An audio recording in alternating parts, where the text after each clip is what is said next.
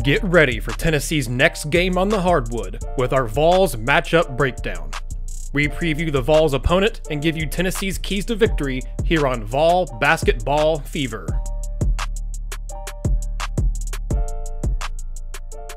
Hello everyone and welcome in to another Vol Basketball matchup breakdown video. I am Nathanael Rutherford here with Vol Basketball Fever.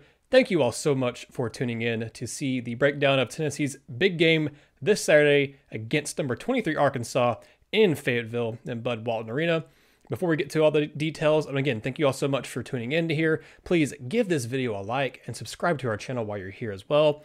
I'd be very curious to hear your thoughts on this game and your predictions for this game, so please leave a comment down below at any point in this video with your score prediction, with your analysis of the game, whether you disagree or agree with anything I say here on this video.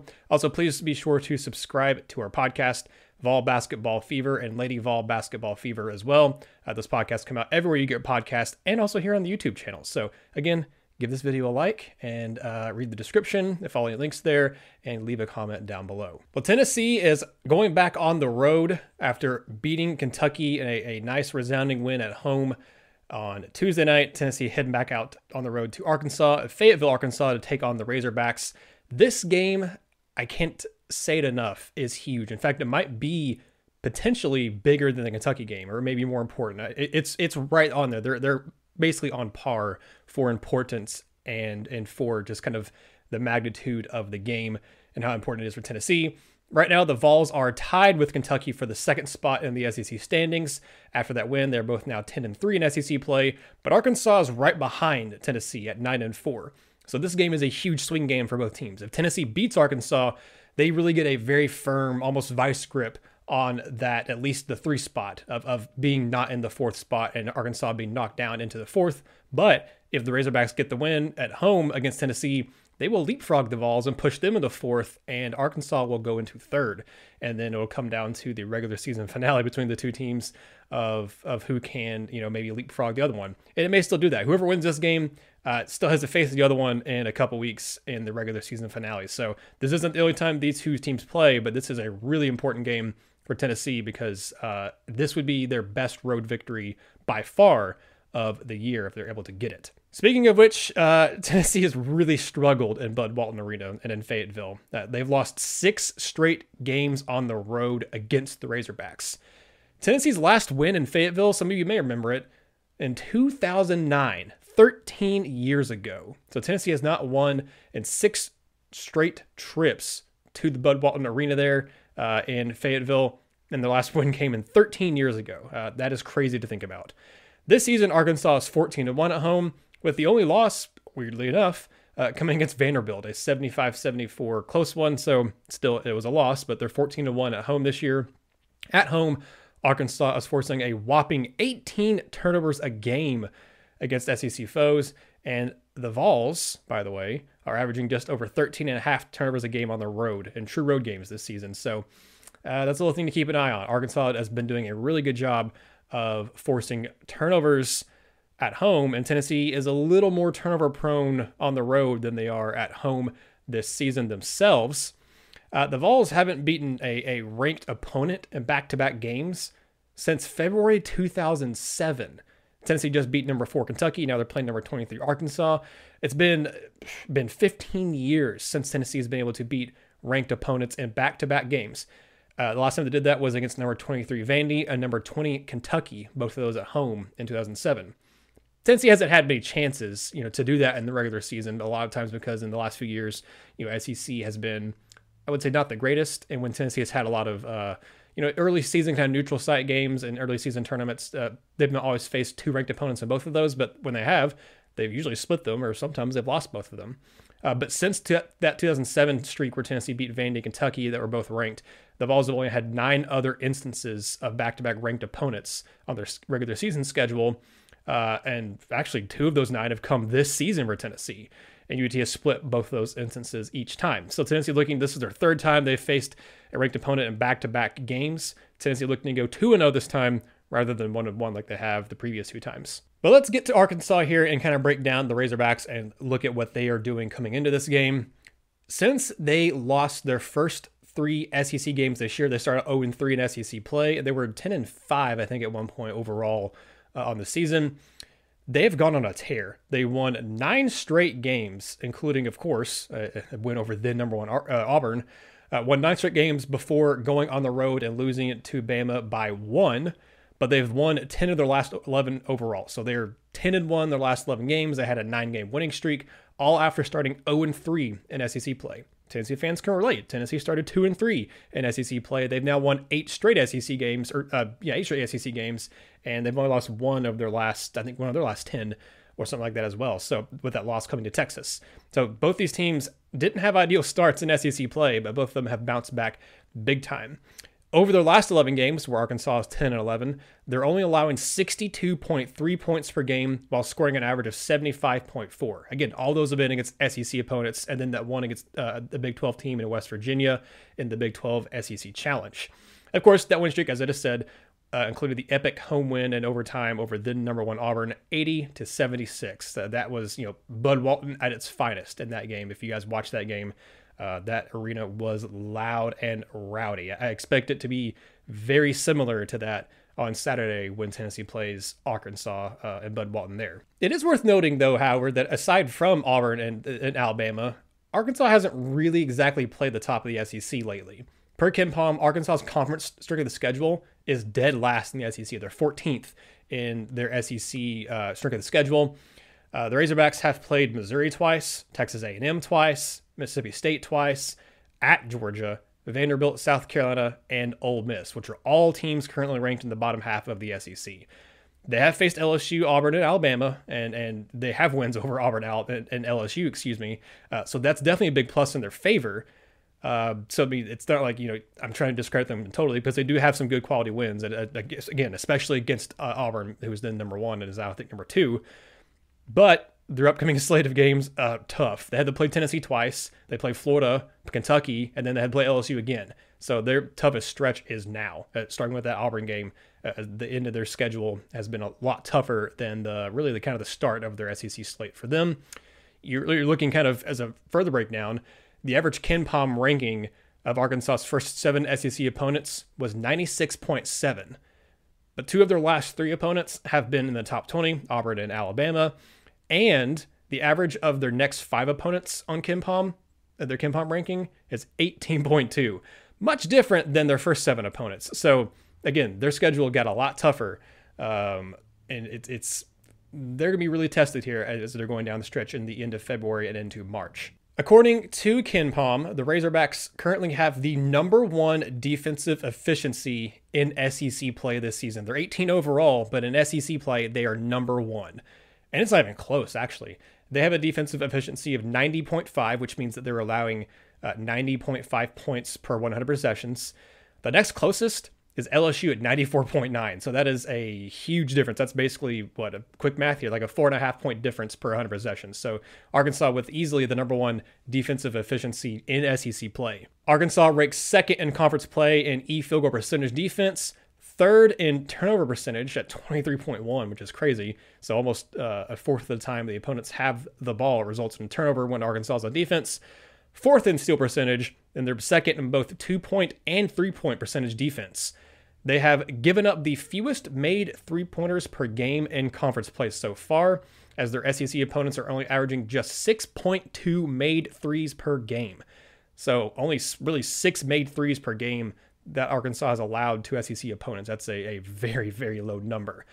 They're also allowing just 66.1 points per game to SEC opponents this year, which is the number 1 scoring defense in SEC play. So just a little over 66 points per game to SEC opponents, the top scoring defense in league play. They're forcing almost 17 turnovers a game against SEC teams, and that's been spearheaded by J.D. Notae's 2.3 steals a game in league play. But more on J.D. Notae here in just a moment. Razorbacks have forced at least 16 turnovers in 7 of their last 11 games, and their opponents are averaging 16.8 turnovers in those last 11 games. Compare that to Arkansas's first 15 games of the season.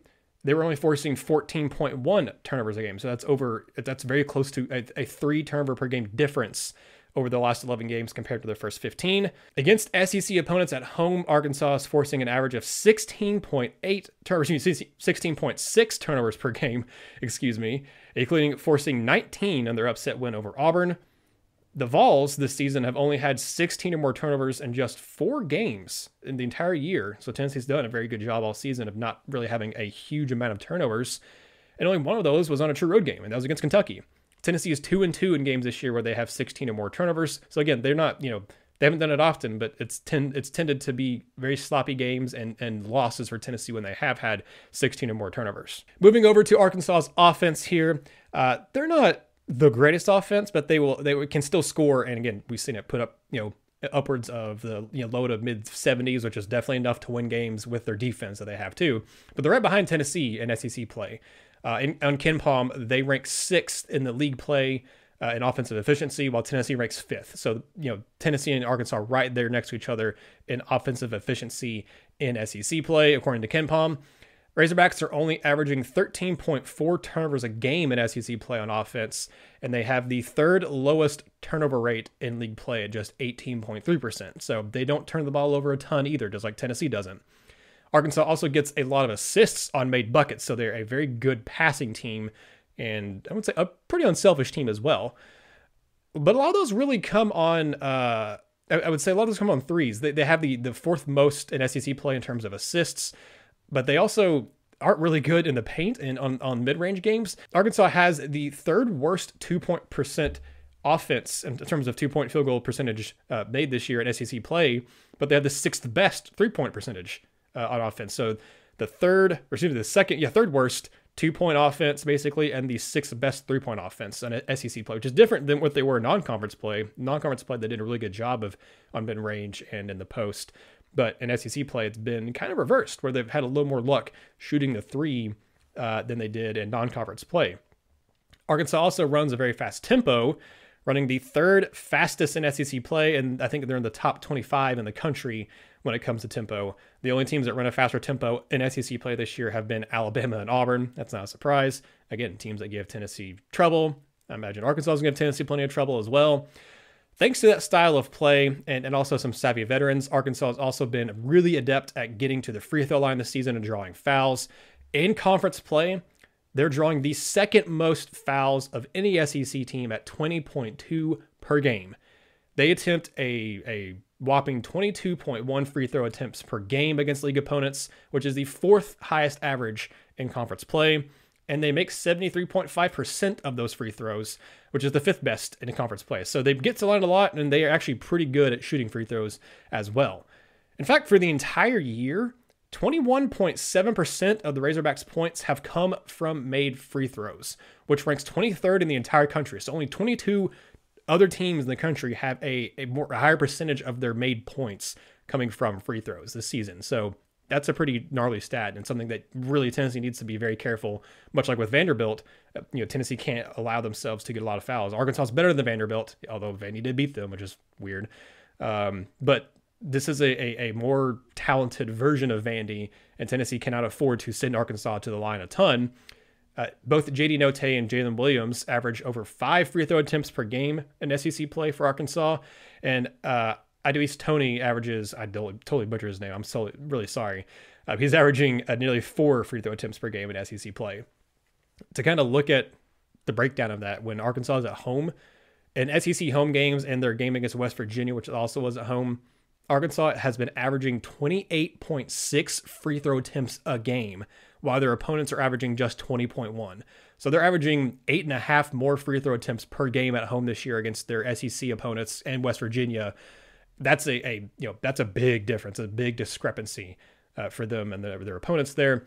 They have outshot their SEC opponents from the free throw line at home in all but one game this year, and that game was against Mississippi State, and both teams still shot 22, so they were tied. But every other game they've played at home this year against SEC teams, they have outshot their opponent from the free throw line. So Tennessee is going to have to be very careful again about fouling in this game and don't want to commit too many dumb, stupid fouls in this one.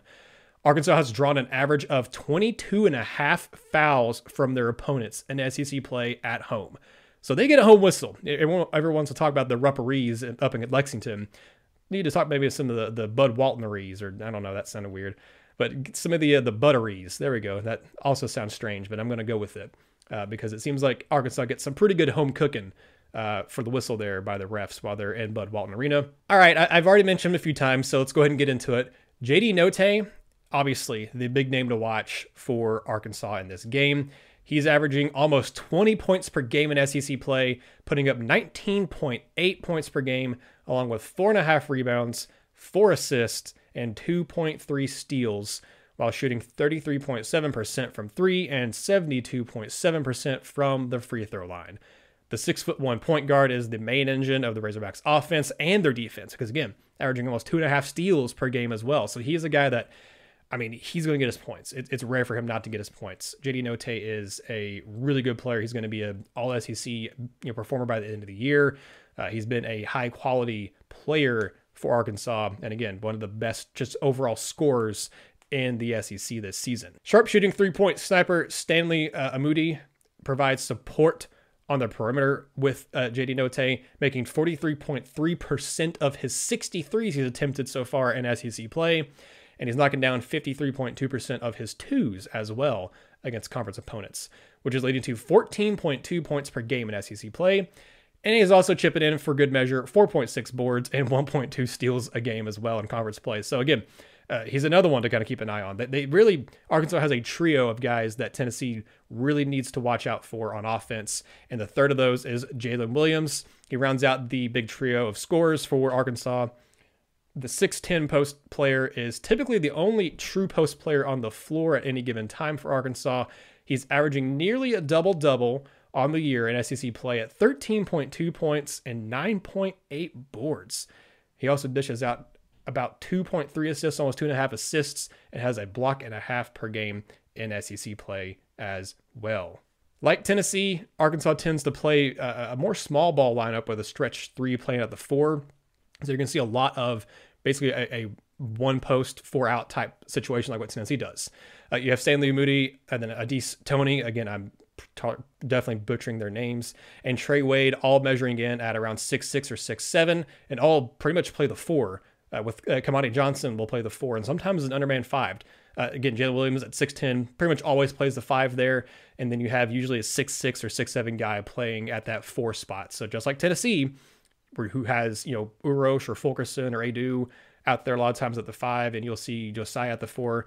Tennessee has been playing a little more against Kentucky, especially. You had Adu at the 5 and then Fulkerson at the 4. But late in games, when Tennessee needs some scoring, usually you'll see Fulke, Josiah, and then Vescovy, and then Ziegler, and then Chandler all out there at the same time. And Tennessee likes to have, Vescovy, Chandler, and Ziegler all out there at the same time. Despite Arkansas not being an overly big team, they actually rank really high in rebounding. They're third in SEC play in rebounding, with rebounds per game at 38.2, which includes the third most defensive rebounds in a game in SEC play at 26.6. So they're actually a very good rebounding team because they have length. They don't have, maybe the height you expect, but they have pretty good length. So kind of wrapping it up here, looking at some the stats to kind of really get a feel of this game. Arkansas has been superb in SEC play on defense and for the whole year, basically, but they haven't really faced that many top-tier offenses. This Saturday is going to mark the 5th time, just the 5th time this year that Arkansas has faced an offense in the top 30 on KenPom, and they're 2-2 in those games.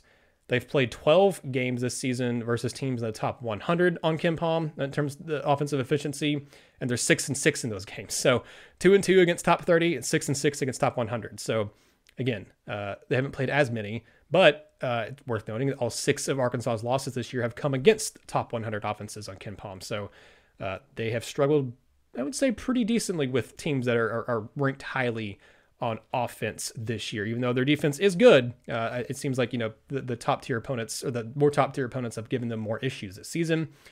Conversely, this will be the 8th time this year that Tennessee has faced a KenPom defense of 20 or better, and the 19th time that UT has faced a top 100 defense. So Tennessee facing defenses like this, it's no different thing. The Vols have done that all year. The Vols are 3-4 against the top 20 defenses they have faced, according to the KenPom defensive metrics, and 12-6 against the top 100 defenses. When it comes to facing elite defenses, to stay on that kind of track there, Arkansas has actually found a pretty good deal of success because their defense has been able to match the opposing defenses quite often. Arkansas is 2-0 against top 10 KenPom defenses, which is what Tennessee is, and they're 5-2 against teams in the top 55 on KenPom defensive efficiency. On the flip side, the Vols have had a lot of success this season against teams ranked right around where Arkansas is on offense. They're a top 70, kind of in that 61, I guess 66 range, on KenPom as of the recording of this video. And Tennessee is 5-0 this year against teams ranked between 50 and 100 on the KenPom offensive efficiency rating. So again, Arkansas is 66. Tennessee is 5-0 against teams between 50 and 100 on that metric scale. 5 of UT's 6 losses this year have come against teams currently ranked 42nd or better in offensive efficiency, with a lone loss outside of that being to LSU, and LSU ranks 118th. So Tennessee has had a lot more success against teams in that range of Arkansas on offense than they have, the more elite offenses. But again, they're playing at Bud Walton, and a game that's going to be a crazy environment, a place where Arkansas has not lost hardly at all this year. To truly round it out this time, I'm going to look at a couple of Tennessee players here. I've also had a pair of freshman guards who've been just outstanding for UT during the recent run of success. Over Tennessee's last 9 games, Kennedy Chandler and Zakai Ziegler have been phenomenal, and they've been a big reason why the Vols have had the success they have. Over the last 9 games, Chandler is averaging 12.8 points, 4.8 assists, 2.4 steals, and 3.3 rebounds, while Ziegler is averaging 12.4 points, 2.7 assists, 2.4 steals, and 2.3 rebounds, while making 47.4% of his threes and almost 90% of his free throws. In fact, Chandler and Ziegler, mentioning them both averaging almost 2.5 steals, 2 of the most proficient pickpockets in the SEC and in the entire country this season. Per KenPom, both Kennedy Chandler and Zakai Ziegler rank in the top 25 players among all qualifying Division I players in the country in steal percentage, with Ziegler ranking 3rd at 5.2% and Chandler ranking 25th at 4.5%. So they're both in the top 25, and Ziegler is one of the top 5 most effective stealers in the entire country this year. Not just in SEC play, but the entire country. So he is an elite pickpocket in SEC play, in the SEC, and just in all college basketball. And finally, it looks like the real John Fulkerson has finally started to show up. Over his last 2 games, against against Vandy, he had 12 points, 6 boards, 3 assists, 2 blocks, and a steal. And against Kentucky this past week on Tuesday, 14 points, 8 boards, 1 block, and 1 steal.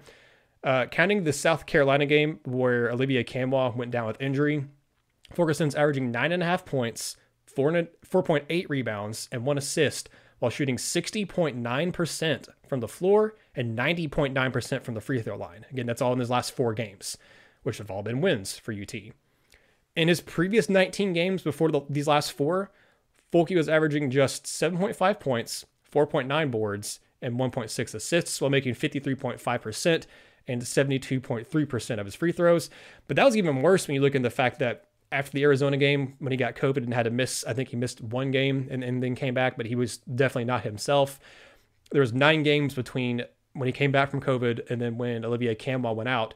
In those 9 games, he only averaged 4.8 points, 3.1 rebounds, and shot only 45.5% from the floor and 68.4% from the free throw line in those 9 games since returning from COVID, up until the South Carolina game when Olivier Camwa went out. So he's been much better over the last 4 games and really good the last 2 games. So let's see what he can do against Jalen Williams and against the length that Arkansas likes to deploy at that 4 spot as well. But that'll do it here for this Vol basketball matchup breakdown video. Thank you all again so much. Please, like I said at the top of the video here, please leave comments down below. Let us know your predictions, your thoughts on this game. We'd love to hear it. Subscribe to this while you're here. Go subscribe to our podcast as well. We really appreciate all the support. Can't thank you all enough for the support you've shown us so far. I'm Nathanael Rutherford. Thank you all for watching, and this has been another Vol basketball matchup breakdown video.